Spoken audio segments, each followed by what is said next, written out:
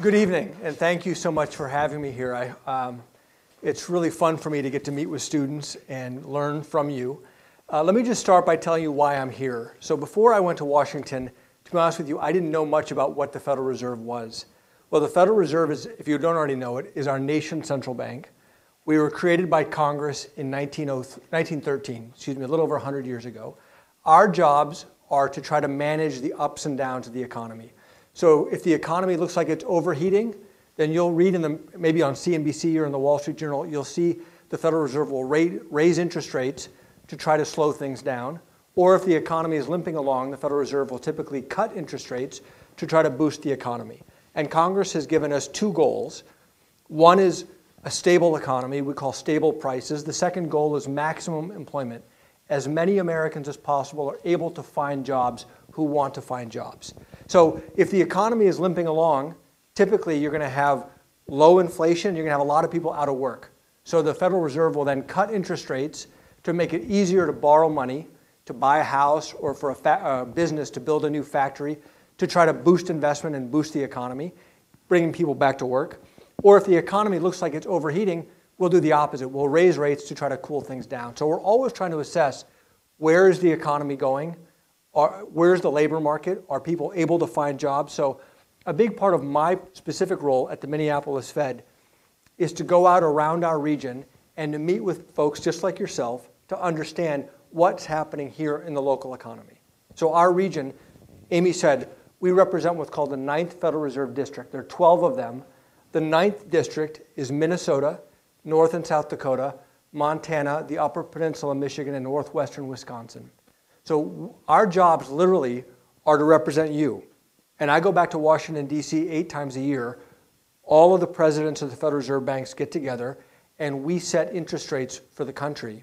My job is to represent you and let folks in Washington know what's happening in the local economy here. So that's why I'm here. I'm here to learn from you, to listen to you, and give you a chance to ask me questions. You know, a lot of people are confused about what the Federal Reserve is, what we do. I want to try to illuminate that as much as I can and answer your questions, but also take away from you what's on your minds, what are you all seeing. Now, you know, I gave Amy the excuse of not having to read every twist and turn in my bio. I've had a lot of different twists and turns, so I'm also happy to talk as you're thinking about your own careers. I'm happy to share with you what I've learned. You know, my career has been marked by lots of changes, right? A lot of you, when I was in college, the idea that I had is the decision I make when I'm coming out of college is so critically important. This is what I'm going to be doing for the next 30 years. That's just not true. Right? You've got lots of time to try different things and to make different changes. And I'm happy to talk you through some of the changes and the choices that I made, if that's interesting to you. So that's it for my prepared remarks. We've got mics here. Let me just start the conversation by asking you, how do you feel about your job prospects? Are there good jobs available from your classmates that have graduated recently? Are companies coming on campus? What's going on? Who wants to go first? I can't imagine you're shy. Come on. We got mics on both sides. Or I can just call on you. We can go that way too. Oh, I like that. I like that idea. All right, gentlemen up here. Hold on. Tell us your name, please. My name is Jesse. Hi, Jesse. Hi. I don't know. It seems kind of low-key. I haven't heard too much from a lot of people. You kind of have to look a little bit harder, it seems, to like what year find are you? a job. I'm a junior, but this is my first year here. I'm a transfer student. Got it. Went to community college for 2 years. Got it. So you think that you're not hearing much.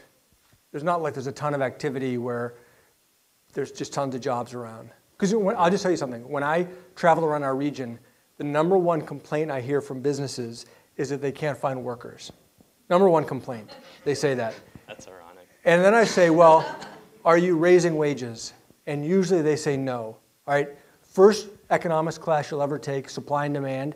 If you want more of something, you're going to pay more for it. So there are a lot of businesses that want more workers but don't want to pay more. So what I tell them is, that's just whining.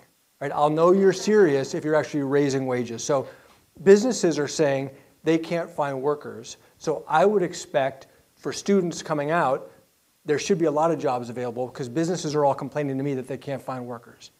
So but thanks for going first. Anybody else want to chime in? Or who has the first question? Question or comment? Gentlemen, yeah.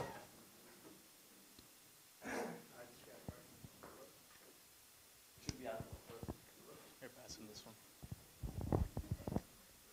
Go ahead, pass him. Sure. Hi, Mr. Kashkari. My Hi. name is Patrick. Hi, Patrick. So it seems every few years we hear about, from more of the fiscally libertarian wing in Congress, about auditing the Fed. Can you explain why or why not that endeavor would be worthwhile? And I guess what are your thoughts on that? And what is the disconnect between that legislation and what already goes on with the Government Accountability Office? Sure. Well, thanks for your question. So the Federal Reserve, one thing that's special about the Federal Reserve and about central banks around the world is that we try to insulate it from politics. And this has been a deal that Republicans and Democrats have embraced over the past 30 or 40 years because they don't want, it'd be very tempting, no matter who's in office, if the president and the executive branch control the Fed, to just say, you know what, we want to boost the economy in time for our reelection, even if that's not going to lead to the long-term best outcome for the US. So Republicans and Democrats got together and said, you know what, let's keep the Fed independent of politics and let them manage the interest rates just on the objectives that we set. And that's a really good compromise that Republicans and Democrats have come up with. So part of that is we meet 8 times a year in what's called an FOMC meeting. You might read about this in the paper, Federal Open Market Committee. Those meetings are confidential. A few weeks later, we put out minutes, kind of a summary of what was discussed. And then 5 years later, a detailed word-for-word transcript is released to the public. Now, the reason there's a 5-year delay in that transcript is trying to shield me and my colleagues from having to worry that politicians might get mad at our deliberations. It's literally to try to protect us from the day-to-day political fighting that we see on the news every day. So some politicians don't like that.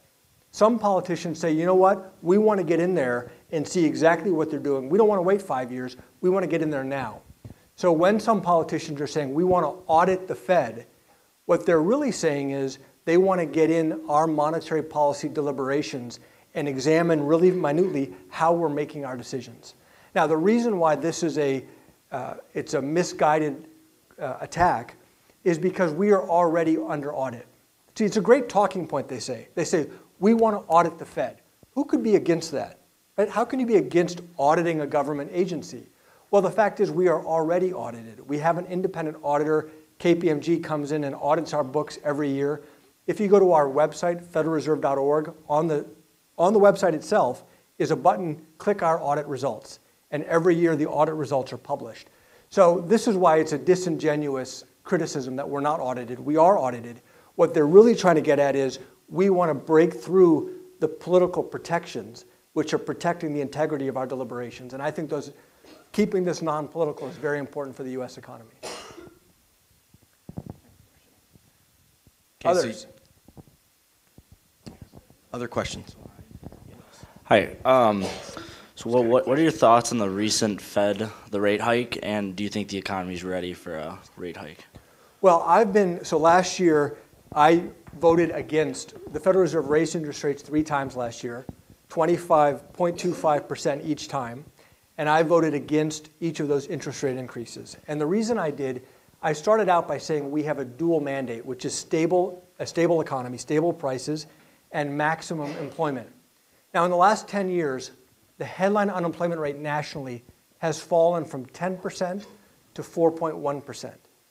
When the unemployment rate falls that far, we would have expected wage growth to pick up because it's harder for businesses to find workers. They have to pay more to attract those workers. Well, we've been surprised wage growth has not picked up very much. So we keep trying to assess how much slack is left in the labor market, how many workers are available who would like to work. We keep thinking that we've used up all the slack, and yet more Americans are coming into the job market every month. And so I voted against those interest rate increases because I think there's no reason to tap the brakes on the US economy. Allow it to keep strengthening, allow wages to start picking up, allow more workers to come in, and then if inflation then starts to take off, we can always tap the brakes then. So that's been my perspective on monetary policy. And just last month, 300,000 jobs were created. If you look at the US economy overall, with population growth, we need about 100,000 jobs a month to keep up with population growth. So if the economy created 300,000 jobs in a month, where did those other 200,000 people come from? They are people who already are here, on the sidelines, out of the job market, re-entering the job market, which is a very, very good thing. So my view is let's allow that to continue.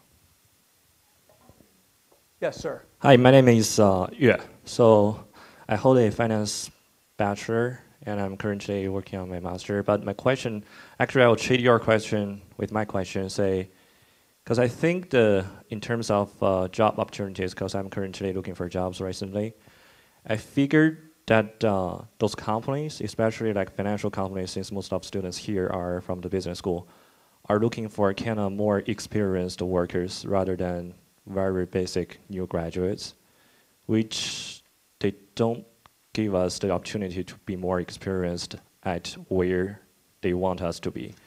And I think a really good opportunity will be like for some internships. I'm not really sure how much the internship will be paid or how many internships are open for just for students. So once people graduate, they feel, okay, I want to find a job, but we just learn whatever we learn from college, which doesn't match with the employer's perspective. I think that's kind of the reason and kind of the confused I'm currently having right now. But that's basically like a condition or what I've learned recently. And I think a question I might want to ask is, it's maybe more in general, because I'm more interested in, there are rumors coming in saying the Federal Reserve of America is going to like shrinking the table recently in the next couple of years. Going to what? Like shrinking the table, like cutting the budget of the kind of, yeah. So I'm more interested in like what kind of process or what kind of future procedure will be on that kind of thing, and will that be related to the recent, I think there is a recent decline of the US currency, will be some connection between those two things, and what will be the vision in the future. Yeah, Okay. Thank you. Well, first of all, thanks for your comments on the job market. Let me start there, and then I'll go to the balance sheet and the currency. As the job market's been getting tighter, we're seeing businesses have to do more extraordinary things to find workers. So typically they'll say, in the conversations I have with them, well, we can't find skilled workers. And then I'll say to them, okay, well, why don't you train them? And oftentimes they don't have a good answer. But more often now they're saying, okay, we are. We're giving workers a chance, and we'll train them ourselves just because we need folks and we can't otherwise find them. So I think as the economy continues to strengthen, you're going to see more and more businesses say, you know what, we're going to take the new grad and we're going to invest in them and we're going to train them. And so I think your comments are right on, and hopefully businesses are waking up to that, because they don't really have a choice if they want to keep growing as a company. Now, in terms of the balance sheet, so let me just talk about this for a second. Typically, the way the Federal Reserve adjusts the economy is we raise and lower interest rates to try to boost the economy or slow it down. And again, by raising interest rates, it makes it more expensive for a business to go build a new factory, because they have to borrow money from their bank, and if they're paying a higher rate of interest, it's more expensive, so they're less likely to do it. Or we cut interest rates to make it cheaper for that business to go build that new factory. Now, when the Great Recession hit in 2008 and 2009, the Federal Reserve cut interest rates to zero. And then the question was, is the Federal Reserve out of ammunition? Is there nothing else we can do? We've already cut rates to zero. What else can we do to try to stimulate the economy? Well, one thing the Fed did, and the European Central Bank, and the Bank of Japan, and the Bank of England, we embarked on something called quantitative easing, where we started buying up treasury bonds and mortgage-backed securities to drive down long-term interest rates. So the Federal Reserve basically bought around $4 trillion worth of bonds out there, government bonds and government-backed bonds, to try to drive down long-term interest rates, again, to make it cheaper for individuals and businesses to get loans, to be able to invest and expand their businesses, et cetera. So now we have $4 trillion of bonds on our balance sheet, and we've embarked on a plan to gradually shrink that as the economy heals, going back down to more of a normal size. So as those bonds mature, the U.S. Treasury Department writes a check. Like if you took out any of you bought a 10-year Treasury bond, you can sell it after a year or two, or you could hold it for 10 years. And after 10 years, when the bond matures, the U.S. Treasury Department will write you a check for the principal amount of that bond. So that's what we did. The Federal Reserve bought $4 trillion worth of bonds, and as they are now maturing, coming due, the U.S. Treasury Department is writing us a check to pay us back for the principal amount of those bonds. So our portfolio is gradually now shrinking back down to a more normal size, and it'll take a few years for that process to complete. Now, you mentioned what does it mean for the dollar.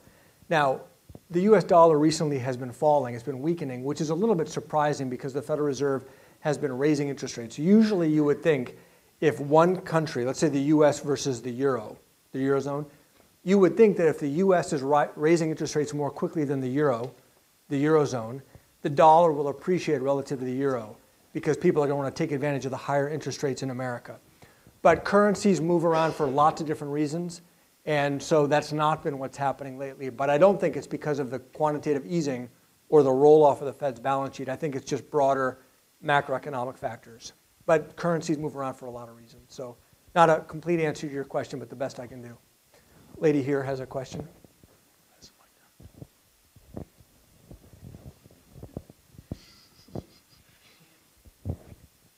Hi, my name is Rachel. So about a year ago, Janet Yellen said that she thinks that the decline in the labor force participation rate could possibly be due to the opioid crisis. And I know the 4th District has done some work on it, with that largely being contributed towards that. And I was wondering if there was any indicator that the 9th District is being impacted by this opioid crisis, especially with employers not being able to find employees. Well, there's definitely a factor. When I travel around the 9th District, I do hear about opioids from community leaders and healthcare officials and other drugs, meth, heroin. I hear about that a lot, especially in rural communities. Also on reservations, you hear a lot about various drug abuse. And it is a factor. We don't know how big a factor it is. And so if you look at, you asked about labor force participation. So let me just take you through this for a second. The unemployment rate that gets a lot of attention in the press, which is right now 4.1% nationally, that only measures people who already have a job or who are looking for a job, right? So you have to be in the job market when they ask you that question. That's the 4.1%. Then you have people who don't have a job but are in the labor force or outside of the labor force, excuse me. They could be out of the labor force for a whole bunch of different reasons. You're in school, you're not considered actively looking for a job if you're full-time, or you're retired. So we know, looking at demographics of the country, that labor force participation is going to be declining just because our population is aging. More and more people are of retirement age, are retiring, so you would expect labor force participation to be declining just because we're getting older. So another measure we look at is prime age labor force participation, age 25 to 55. The reason that we look at that is we get to miss most students, because if you're in school, then you're unemployed for a good reason. So let's skip that for a moment. 25 to 55, you're also before your retirement age. So if we look at people 25 to 55, that's also low. So now the question is, why is that low? Why are people aged 25 to 55, a smaller percentage of them working today than were working 10 years ago? So the possible answers are opioids is part of it. Another answer is people are just out of the job market and are waiting for the job market to strengthen and come back in. There are some theorists, I'll tell you the truth here, some economists speculate that young men are out of the labor force. I kid you not, because they're playing video games, right? You've probably heard this. It's gotten a lot of attention. And it is true that video games have gotten better over the last 10 years, but can it explain that decline? I don't know. And I would also say that, Americans are not the only video game players in the world, right? Other countries also have access to the same quality video games that we have, and yet they're not seeing the same declines. So if you look at prime age labor force participation, America has not recovered from before the financial crisis. Europe has recovered, Canada has recovered, Japan has recovered. And so it's a conundrum. Why has not America recovered? And that points to maybe opioids is part of the problem, because maybe those other countries are not having the opioid epidemic that we are having here. But we do not have great data on being able to tell you, is opioids, are they 20% of the problem or 50% of the problem? We just don't know. Sorry, long answer to your question, but good question. I have as a mechanical engineering student here at UMD, your past with mechanical engineering really interests me. So I have two brief questions then. So what made you kind of make the switch from mechanical engineering to, being working at the Federal Reserve, and also how has your past with mechanical engineering affected your thinking in your current field right now? So I did my bachelor's and master's in mechanical engineering, and then I got a job working on NASA space missions, and I loved it. I was in R&D in the research labs doing cutting-edge research, and I loved it. It was so intellectually stimulating. The path before me was my managers were encouraging me to get my PhD, which I thought about, but I knew if I got my PhD, then I would really be committing myself to a career doing research, and I wasn't ready to make that type of a commitment. So I said, let me go to business school and just learn about business, and who knows what it will lead to. I had no idea. I just went to get my MBA. So I went to Wharton to get my MBA, and from that I ended up joining Goldman in San Francisco as a technology investment banker, advising tech companies on mergers and IPOs. It was a way to try to combine my engineering and business. So that's no better answer than that. I mean, why did you choose mechanical engineering as opposed to another type of engineering? I didn't have a very good answer when I made those decisions. So we all make lots of decisions, based on gut instinct at the time and what feels right at the time. And I have no regrets. I loved being an engineer and going to engineering school. Now, did it help me? It helped me profoundly. Because when I went to Washington, D.C. to work at the Treasury Department, I used my engineering like crazy. Not the actual thermodynamics or fluid dynamics, but the problem-solving skills. What is policy making? Policy making, at the end of the day, is about problem solving. It's about a public policy problem, a riddle that you need to unravel and try to solve given a certain set of tools. That's what engineers do. And so what I found when I went to Washington is I used my engineering much more than I used my MBA. My MBA was nice to have, but the core problem-solving skills of engineering is something that has helped me throughout my career, even though I'm not using the actual thermodynamics or fluid dynamics in the moment. My name's Jake. Hi, Just Jake. curious, what do you think the aging workforce is how is that going to affect monetary policy in the future? Well, so over the last 40 years, something's happened around advanced economies, which is interest rates have gradually fallen from around 1980 on. And we talk about at the Federal Reserve something called a neutral real interest rate. So let's say the headline interest rate right now, the nominal interest rate is around 1.5%. If you actually don't care what the nominal rate is, you care about what the interest rate is compared to inflation, which we call the real interest rate. So if right now inflation is around 1.5%, I'm going to just ballpark it. If nominal interest rates are around 1.5% and you subtract off the inflation rate, the real interest rate today is around 0. So around 0%. Now that has gradually come down over the past 30 or 40 years. We think it has come down. We don't exactly know why, and we don't control the real interest rate. We control the nominal interest rate. We think it has come down because of things like demographics and productivity, these big macroeconomic forces that are at work in the economy. So what we're doing is you've got this gradual declining interest rate in advanced economies around the world. We are managing interest rates up and down around this trend, but that trend is not set by us. That trend is set by things like demographics, things like productivity growth. So if our society continues to age, and it appears to be, and Japan's, and Europe, our best guess is that's going to mean interest rates are going to be low in the foreseeable future. Now, are they going to stay at 0? Are they going to go up a little bit? They'll probably move around some, but they're probably going to be lower than they were 30 or 40 years ago because of the changing demographics of our society. Now, another big factor related to demographics is just economic growth. Most people want more economic growth. More economic growth means we have more money to spend on entitlements, more money to spend on defense, on education, et cetera. Well, where does economic growth come from? It comes from two things. It comes from productivity growth, and that means technology development, inventing new things, or giving workers more skills. So you getting an education is boosting your own productivity. So productivity growth is half of the equation. The other half of the equation is population growth. More workers to build things, more consumers to buy things. Well, our population growth has slowed way down because we're just not having kids at the same rate that we were 40 or 50 years ago.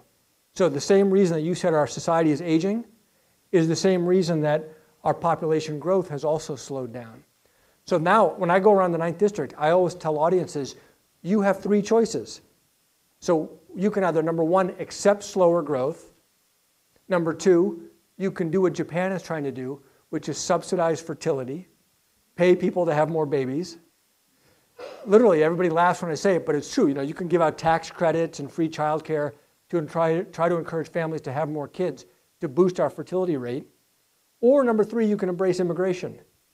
And that's math. You can accept slower growth, subsidize fertility, or embrace immigration. That's math. Now, Japan culturally is very resistant to immigration. So they don't have that option. That's why they're turning to the tough option of trying to subsidize fertility to get their birth rate back up. So we as a country have to decide what we want to do if we want to live in a low growth environment. So I gave you a lot in response to your question, but demographics is enormously important to what our economy looks like and what the future holds. Hello, Hi. Mr. Kashkari. My name's Zach, and I'm conducting an independent study on the importance of community banks, and I just had a couple questions. What do you think is the largest and most prevalent threat facing community banks in the next 5 to 10 years? And then also, there's a controversy about the Dodd-Frank regulation. If you just want to touch on that and whether or not it has a large impact on community banks or not. Let me start with the second, and I'll go to the first. So the Dodd-Frank Act was a bank regulatory bill that was passed after the financial crisis to try to prevent crises like that from happening again. And it did do some good, but in my view, it did not go far enough to end the problem of too big to fail banks. But it also saddled little banks, community banks that are not risky for the US economy, with a bunch of regulations that it's very expensive for them to keep up with. And that puts them at a competitive disadvantage relative to the giant banks, right? If you're a giant bank and you have to add a compliance officer, no big deal. If you're a 10-person bank and you have to hire another compliance officer, it's a very big deal. And so in some ways, it put community banks at a bigger disadvantage than they already were. And by the way, there's a bill pending right now. The Senate has just passed, if I'm not mistaken, it's going to the House now, a law to try to relax some of the regulations on community banks to level the playing field. Now, as much as they say that Dodd-Frank is what's dooming community banks, I think it's a lot of other things too. Number one, you've got rural populations that are leaving rural communities and going to cities. And so there's just less of a market there for community banks. You've also got older generations of bankers whose kids don't want to stay in the banking business. And so there are generational issues of who do they pass the bank on to going forward. And that's leading them to have to sell out to bigger banks to try to get something for their business. And then third, technology, right? I have a bank account at a big bank, but I almost never, ever, ever go into a branch. Right? If somebody gives me a check, I take a picture of it with my iPhone, I deposit it that way. All of my bills are paid automatically online. The use of technology in banking has increased a lot. It's very, very hard and expensive for little tiny community banks to offer all of those services because the technology is just expensive, and you need to be able to spread it over millions of customers, not over thousands of customers. And so I think the community banking model, this decline in community banks has been going on for decades. This is not a new phenomenon. And so regulations is part of it, but there are a lot of other economic factors that are driving this trend as well. My name is David. Where are you, David? Right Hi there. Right in front of you. I was wondering, is the U.S. financial system adequately prepared for LIBOR to be phased out? Financial institutions making commercial loans are still pricing 5 or 6 year facilities based on a rate that will no longer exist in a few years. Well, it's a good question. I don't have a great answer. I'm assuming the answer is yes because people know it's coming and they're making provisions for it. So I'm aware of the issue, but I have not heard that this is a pressing issue that a lot of people are particularly worried about right now. But I might be wrong about that. And so I would need to go look into it further before I can give you a definitive answer. Again, I think I'm aware of it. I think most banks are aware of the challenge with LIBOR. So I'm assuming that they have their management systems under control. But I don't have a better answer for you than that, unfortunately. But thanks for asking it. Hi. Hi, yeah, second question. What are your thoughts on cryptocurrencies and blockchain technology, and how, if there was going to be a regulatory push from the federal government, how would they be able to do that given that the nature of blockchain and crypto is so decentralized? Well, I was more enthusiastic about cryptocurrencies a few years ago. I'm pretty disappointed in the evolution so far. And here's the reason. Let's say you want to go print your own dollars. And you go into your basement with your laser printer and you start printing out dollar bills. You're going to get a knock on your door from the United States Secret Service, and they're going to put handcuffs on you, and they're going to put you in jail. And the reason is there's only one entity that's allowed to print dollars, and that's the Federal Reserve and the Treasury. The Treasury prints it on behalf of the Federal Reserve. Congress has decided that we need to keep dollars scarce, and we need to control the amount of them so we can control the currency and the economy. If you could all go print your own dollars, what would happen? Everybody would go print their own dollars, and then the dollar would crater. So let's now think about that, and now think about cryptocurrencies. So the creators of Bitcoin were very proud of themselves. They said, we have limited the number of Bitcoins that can ever be mined. I think it's 21 million, if I'm not mistaken, right? So there can never be more than 21 million Bitcoins ever printed. And that's how you control inflation from taking off. That's true. But the barrier to entry for you going and creating something that looks just like Bitcoin is zero. So now there's over 1,500 or 1,600 different flavors of cryptocurrencies out there. There's banana coin. I kid you not. I thought that there's some version of jalapeno coin I read about the other day. It's become a farce. And so since there are so many alternatives out there, even if the number of Bitcoin is limited, if you create things that look just like Bitcoin, how am I supposed to tell them apart? It's like think about gold. Gold has served its value in societies for thousands of years. If I could go in my basement and create a metal that looks just like gold, that weighs as much as gold, that has every other property as gold, then haven't I effectively just created more gold? Yes. So this is the fundamental flaw of all of these cryptocurrencies, at least so far. Nobody's come up with a way to create barriers from all these new ones coming in. So everyone says the blockchain, the underlying technology has potential, and that's probably true. Maybe it has lots of different applications, but the idea that any of these cryptocurrencies are credible competitors to the dollar or the euro or the yen or the pound, not in the foreseeable future. Gentleman behind you, where did he go? Oh yeah, oh, same question, all right. Others? Well, I guess it's me. Yep. I kind of have three questions here. So, one, how do you see quantitative tightening affecting yields on bonds?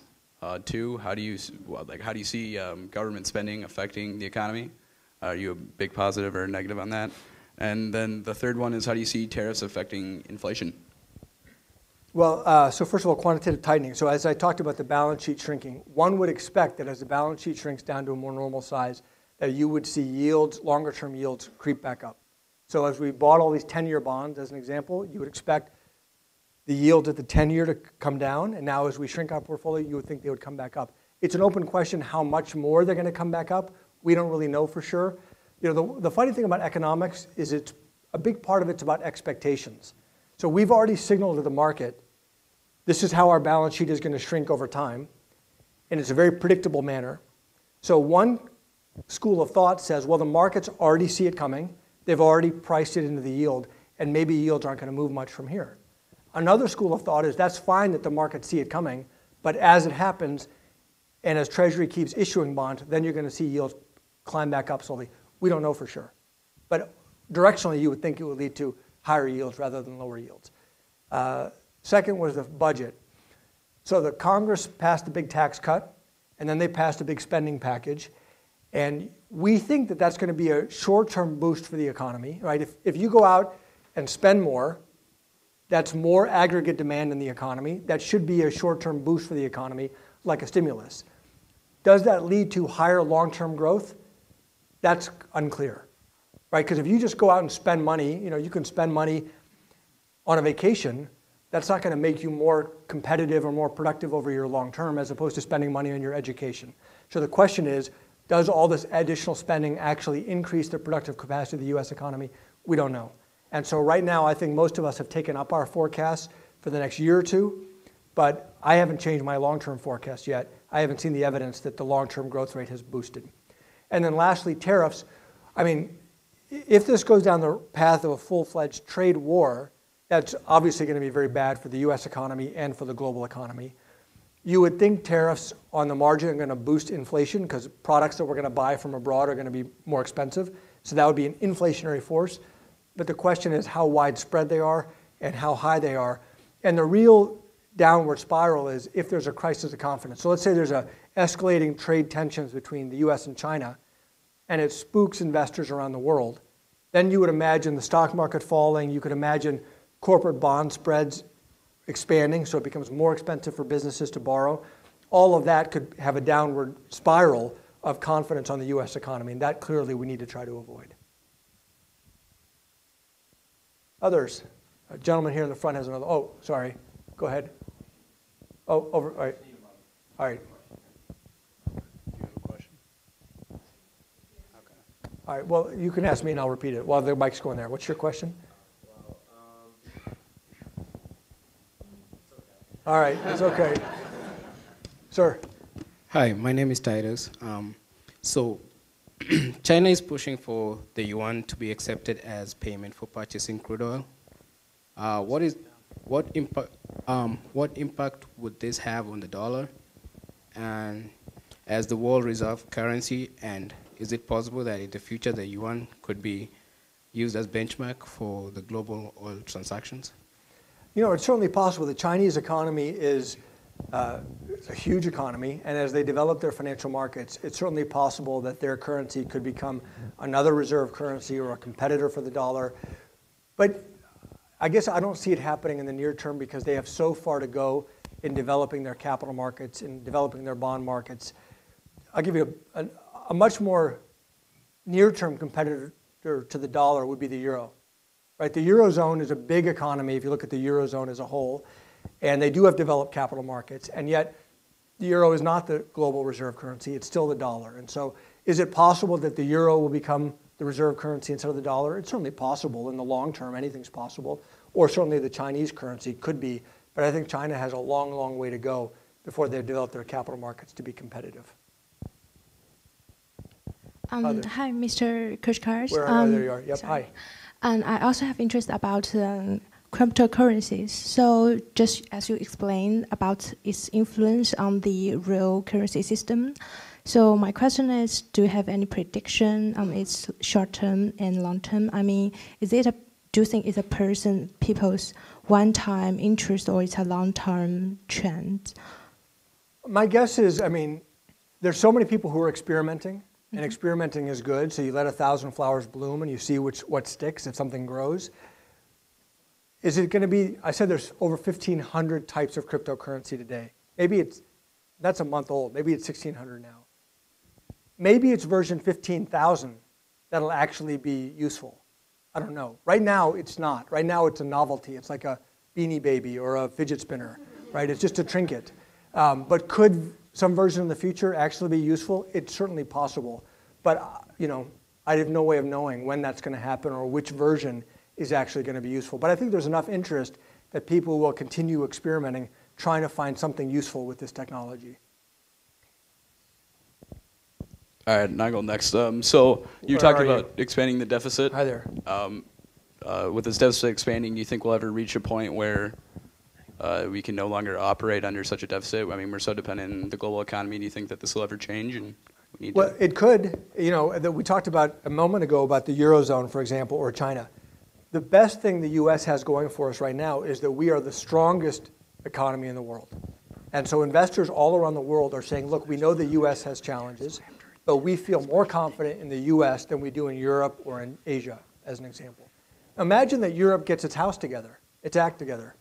And now all of a sudden Europe could become a more attractive place for investors to send their money as a safe place to invest. That would then shorten our runway where we'd have to get our own house in order. So it's not just about what we do here, it's how we're doing relative to other major economies around the world. So we can't do this forever. I mean, we can't run bigger and bigger and bigger deficits forever. At some point, we have to get our fiscal house in order to maintain our relative economic competitiveness relative to Europe, relative to Asia. Well, so this is hopefully you all have learned that, fiscal policy and monetary policy are separate. So Congress has said, we're going to keep our hands off the Fed. They're going to leave monetary policy to us. But the budget and tax rates and the deficit, that's all fiscal policy. That's for Congress and the executive and the president to come to an agreement on and to try to get their house in order. So that's, I mean, I don't mean to pass the buck, but that's literally, that's not our role. Hi. Oh, where are you? Oh, sorry, go ahead. Hi. Does the Fed have a contingency plan when the next financial crisis arrives, or will it do what it did in '08, or will it be more like a deal with it as it arrives situation? Well, so a couple things. One is the Fed did put in place with Dodd-Frank tougher rules, so the biggest banks are stronger than they were in 2006 and 2007. But in my opinion, we haven't done enough. So the Minneapolis Fed came out with a plan that's much more aggressive in trying to address the too big to fail issue, the idea that these big banks could bring down the U.S. economy. So I think we could do more, number one. Number two, we have a whole group of people at the Federal Reserve in Washington who are looking out for financial stability risks. Big shock, something that could hit the U.S. economy that could tip us over and create another crisis. Now, we don't see anything on the horizon like that, but that's cold comfort because we never do. I mean, that's the nature of crises, is you never see them happening. If you saw it coming, if you saw the car driving at you, you would slow down or you would, steer clear of it. It's always the thing that you don't see coming that creates the crisis. So we're looking, we don't see anything right now, but that's not very comforting. And then in terms of responding, I think we learned a lot as an institution about what worked during the crisis. But crises tend to not be exactly like the last one. So I think some of what we learned would be very useful, but chances are whatever would trigger that next crisis would require some custom response at that time as well. And so, partly we'd be responding in the moment, would be my guess. Sir. Hey there, borrowing a thought from my professor over there. Essentially, I understand that these monetary and fiscal policy, two different time frames, but I'm curious if it's been difficult trying to sort of have like a restrictive monetary policy while we're having, government spending, tax cuts, and sort of trying to coordinate the two. Yeah, one of the big surprises for us is that inflation has been coming in below our 2% target for basically the last 10 years. We've been at around 1.5, 1.6% inflation. You would have thought with the job market getting stronger, that would lead to higher wages and that would lead to more inflation. So it's possible this additional spending will actually help the Federal Reserve boost the economy a little bit to reach our inflation target. The question is, will it lead to an overheating? We just don't know. Will it lead to just a short-term boost and then it goes back, as the stimulus wears off, it goes back to a lower growth rate? Again, we don't know. We're trying to make our best estimates of it. So I wouldn't say that we're trying to coordinate policy. What we do at the Fed is we look at what Congress does, and then we build that into our economic models of how we think the U.S. economy is going to behave over the next few years. And then we come up with the optimal monetary policy based on how we think the economy is going to behave. And so there's a lot of uncertainty right now about what do these new fiscal measures mean for the economy 3, 4, 5 years from now. And we're not sure. Hi, Mr. Kashkari. I was just wondering what your outlook is for the real estate market with the yield curve flattening and mortgage interest rates seeming to be just going up at with no end in sight. What's your thoughts on buying a house when I graduate from college? Well, I don't think the current economic environment is why you should or should not buy a house. I think a much more important factor, because the transaction costs in buying a house are so high, by the time you go through real estate agents and appraisals and inspections, there's a lot of upfront money that you end up having to spend. I think the more important question is, are you going to be there for a long time? If you think you're going to stay in a market, even if you change jobs, but you stay in that market for 5, 10 years, then buying a house probably is a reasonable decision. If you think you're going to move every 2 or 3 years to another location, the transaction costs are probably going to kill you. So to me, that's more important. I don't know if the real estate market's going to go up or going to flatten off or going to tick down. I don't know. But if you're in the house long enough, you can probably withstand those natural ups and downs of a market. And so I wish I had a better answer for you than that. I wanted to go back again to, you were talking about the foreseeable horizon was something that could tip over the U.S. economy. Last figure I saw, I think student debt was $1.3 trillion. And as we know, default on homes led to the 2008 crisis. And in the foreseeable future, with schools having trouble balancing their books. I would expect an increase in tuition as it keeps going forward. How do you think that could affect the U.S. economy? Well, I think it's an enormous challenge, and we have to come up, again, Fed can't do it, but we do as a country have to come up with a solution. We know over time education is just becoming more important. It's not becoming less important, it's becoming more important. That means we need to be able to give more and more young Americans the ability to get a high quality education, whether it's through a traditional four-year school or through other types of trade schools, et cetera. Education is only becoming more important. And the answer cannot be, well, we just saddle students with more and more and more debt. Right? That's not a sustainable strategy for our country. And so it's something that we have to come up with a solution to, and whether it's different delivery vehicles to try to reach more students at scale, at lower cost, we need to try everything. But it can't just be saddling students with more debt. You know, when the crisis hit, state budgets were whacked because of the recession. So then state legislators turned to students and said, you know what, here's our outlet. You can just take on more debt. And that happened all around the country. And so student debt loads climbed all around the country, in part in response to the financial crisis. And so I don't have an answer of how to solve it other than knowing we do need to solve it, because for the U.S. to maintain its economic competitiveness going forward, we have to lead the world in how educated our workforce is. And so it's just going to become more important. Hi. I just had a question, just on your personal experience when you worked at the Treasury. I was wondering what it was like kind of when the financial crisis hit, working with like Hank Paulson, and specifically like the weeks when, you know, Lehman Brothers was maybe going to go, well, they did go, and then Bear Stearns being saved. Like, what was it like there, and do you think Hank Paulson made the right decision letting Lehman fail? So the financial crisis, the way I describe it is, you know, I've never served in the military. We met with veterans earlier today. And we were never getting shot at, but it felt like we were at war, where every second of every day we were just trying to keep the economy together for one more day. And that's how we judge success. And we viewed that if we failed, it wouldn't just be a dozen banks that would fail, it'd be thousands of banks failing, and then we'd be in a Great Depression scenario. Instead of 10% unemployment, we'd be facing 25% unemployment, which they saw in the 1930s. So it was incredibly intense.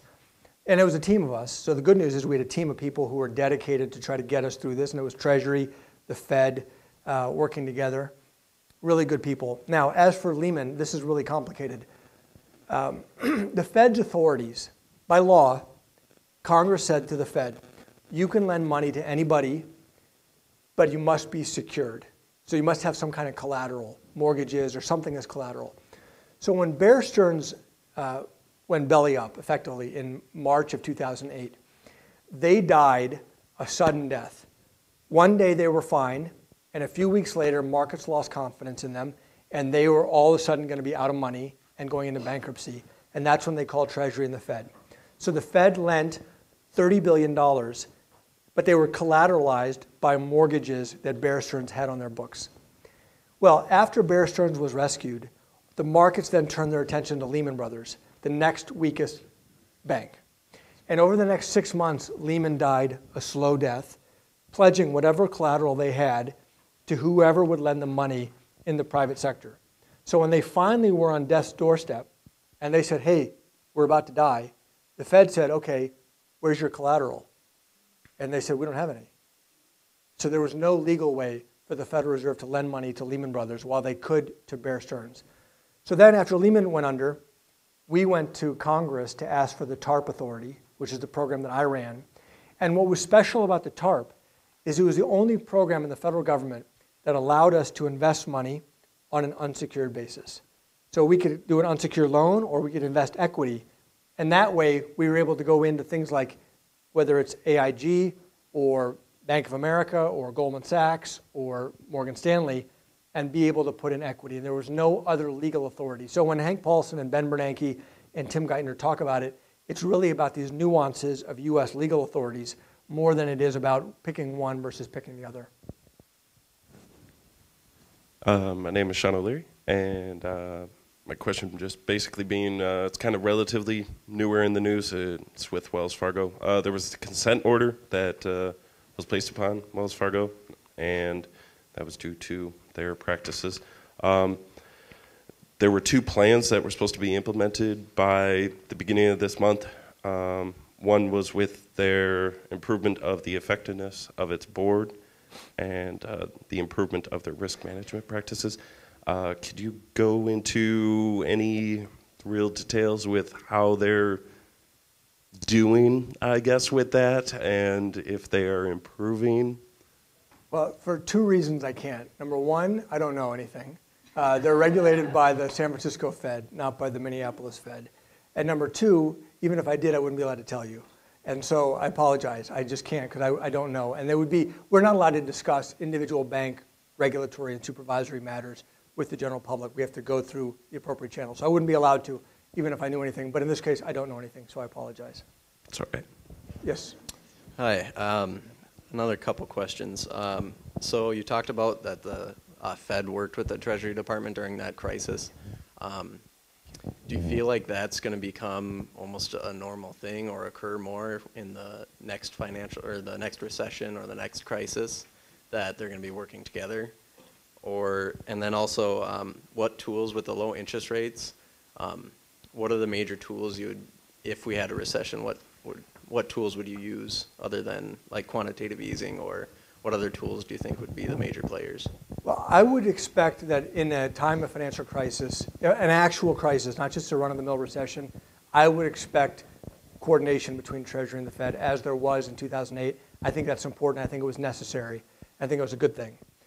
I don't think that's necessarily true in run-of-the-mill recessions that we typically have, where the Treasury is funding itself and deciding how much they want to spend, and the Fed is trying to manage interest rates for the goals that Congress has given us. Now, if there is a future recession, what we've said we would do, we have a number of different tools. Number one tool is cutting interest rates. That's our bread and butter. We know how to do that. Then you get to zero, the zero lower bound.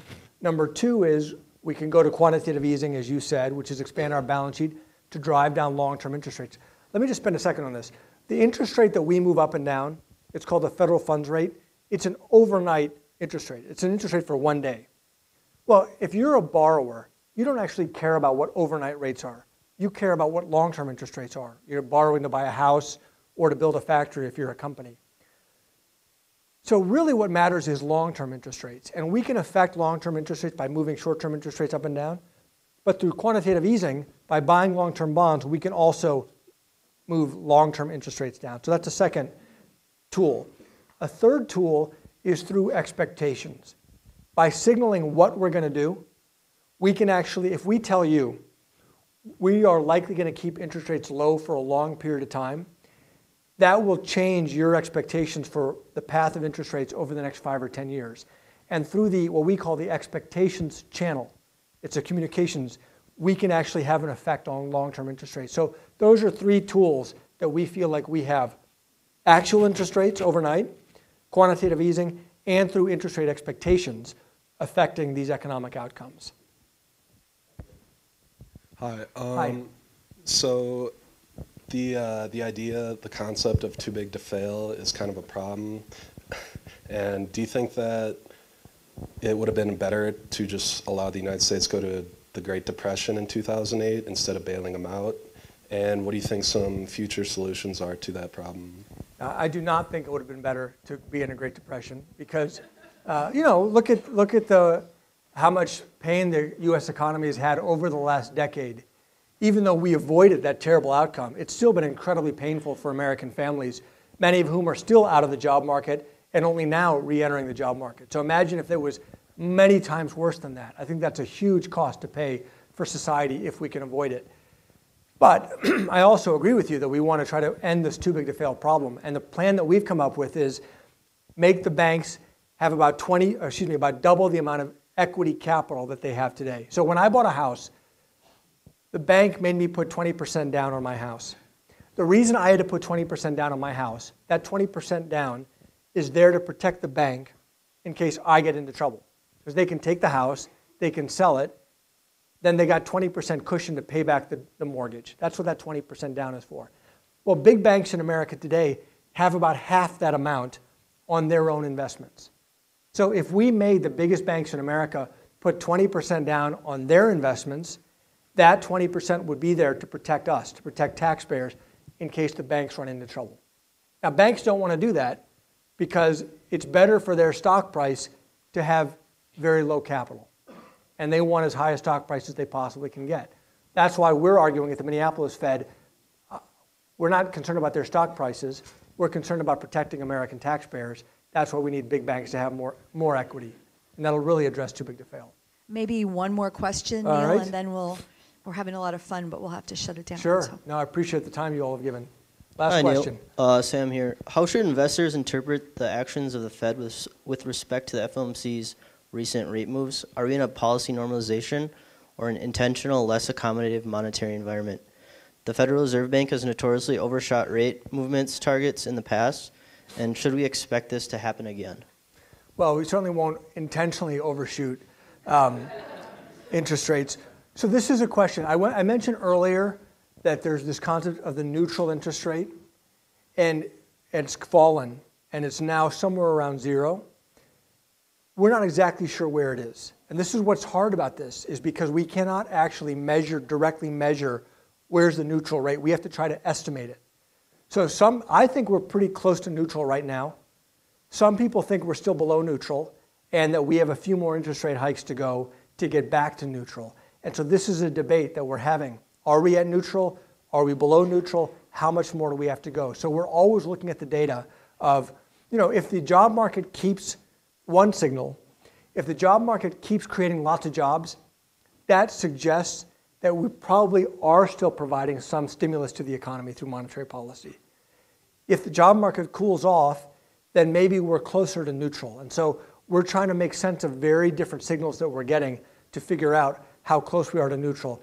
I can assure you, nobody in the committee wants to tip the U.S. economy into recession. We all want the expansion to continue as long as possible. But some of these measurements are judgment rather than science. That was a great question to end on and a terrific answer. Thank you so much, Neel. Thank you for having me. I appreciate it. Thank all of you.